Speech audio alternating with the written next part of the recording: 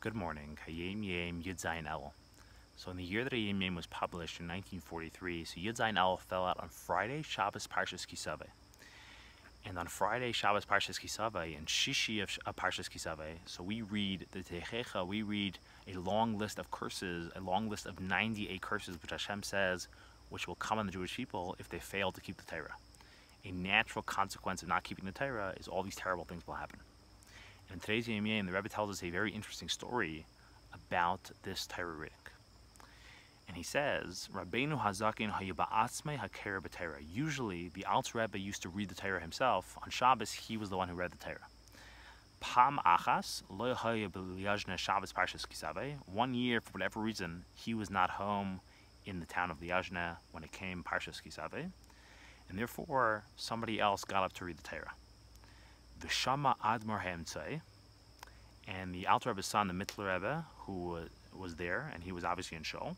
V'hu idenu nar kedem bar mitzvah, and he was still a boy. He wasn't even bar mitzvah yet, but he was obviously in shul, and he was listening to the Torah reading. And hakri ma'acher, he heard the Torah from this other person reading it. Ha'agmas nefesh mehaklole shebeteichecha havi'atu l'cheyev lev. And when he heard the reading, when he heard the curses, he experienced such emotional distress that he had an intense physical reaction, and he physically became sick. To the point, that a few weeks later, when it came Yom Kippur time, when it was approaching Yom Kippur time, the Alter Rebbe came back, and he was not even sure if his son was strong enough and in condition to fast on Yom Kippur. That's how sick he was. That's how badly he reacted. And they came to the Mitiler Rebbe, and Kishashalu was Admir Hemtzai, Hari B'chol Shana Karen Parshazu. They asked him, why did you react so badly? You've been in shul every single year, and you've heard this reading every single year. What was the big deal this year? Why do you have this terrible reaction? And the Mitiler Rebbe answered very interesting. Anna, he told them, when my father reads, when the Alter Rebbe reads, you don't hear klalis, you don't hear curses, you don't hear negativity. You see the deeper, true, beautiful meaning of the words and what it really means, and the beautiful meaning of the words. And you don't hear the klalis. What you feel is not the klalis. What you feel is not the negativity. You see the goodness within the words. And that's the Hayom Yom. That's the story. That's what the Mitiler Rebbe said. And the Rebbe talked about the story quite a few times, and he said a few interesting points. So the first point he made is that he says we think that we live in this world and we were given the Torah, but it says that the Torah precedes the world, and in fact, the Torah is an eternal truth which discusses eternal truths, and then the world came into existence to help us carry out the Torah and fulfill the Torah.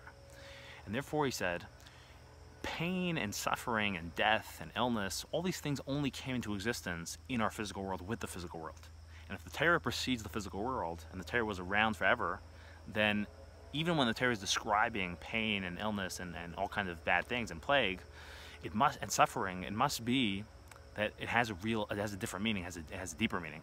In this world, that's how we understand it, because we live in a world where all these things are possible. But if the Torah was around, and Parshas Kisaveh was around, and Shishi and Parshas Kisaveh was around, and the Techecha was around long before this world came into existence, long before pain and suffering came into existence, then it has to be that there's a different meaning, and it's not describing pain and suffering, so those things didn't exist. Rather, it's describing eternal truth, it's describing deeper and truths of the universe, and deeper experiences and deeper things. And that's the true meaning, and if you understand the depth of the words and what it really means, it's actually describing a very positive, good thing. So that's one interesting point he made.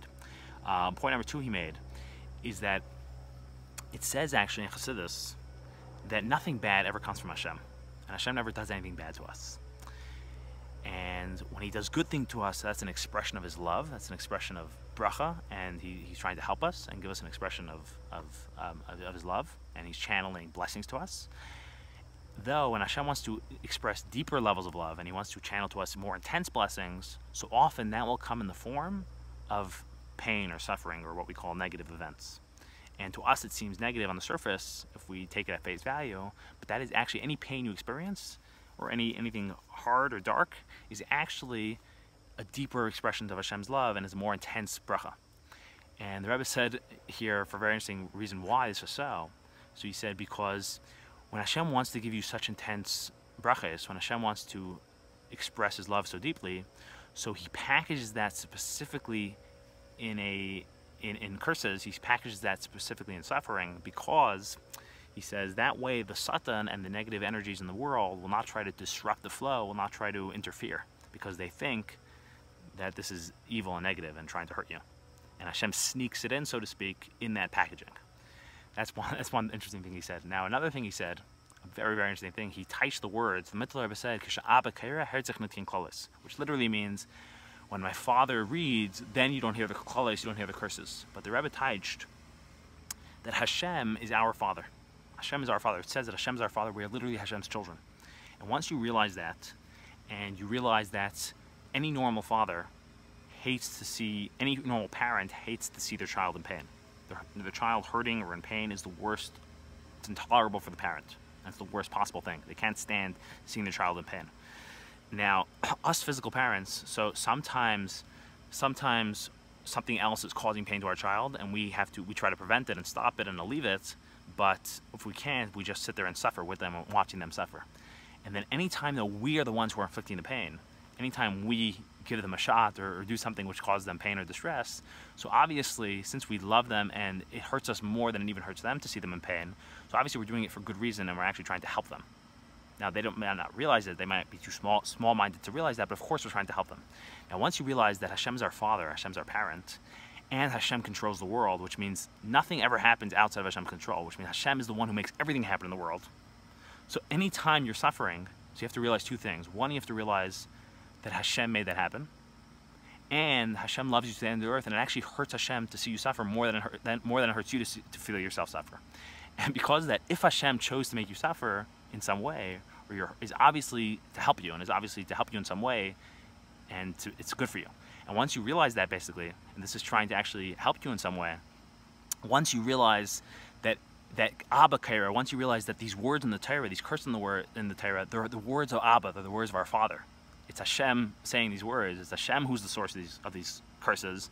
Then you're able to appreciate and start seeing and start sensing the deeper kavanah here, the deeper meaning and the deeper purpose of these painful experiences.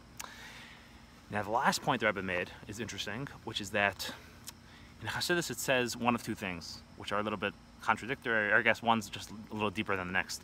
So it says suffering, so there's two ways to look at it.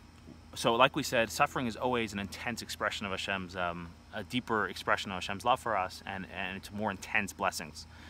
But one way Chassidus explains is that always, the curses just appear bad superficially, but they're always good. They're always really blessings, and they're always going to lead to good. The other idea that Chassidus sometimes says is that it's true that all curses are really intense energy and very intense potential good and positive energy, but if that energy is channeled right and properly understood and channeled in the right way, then it leads to incredible bracha, and it's Hashem sneaking in incredible bracha.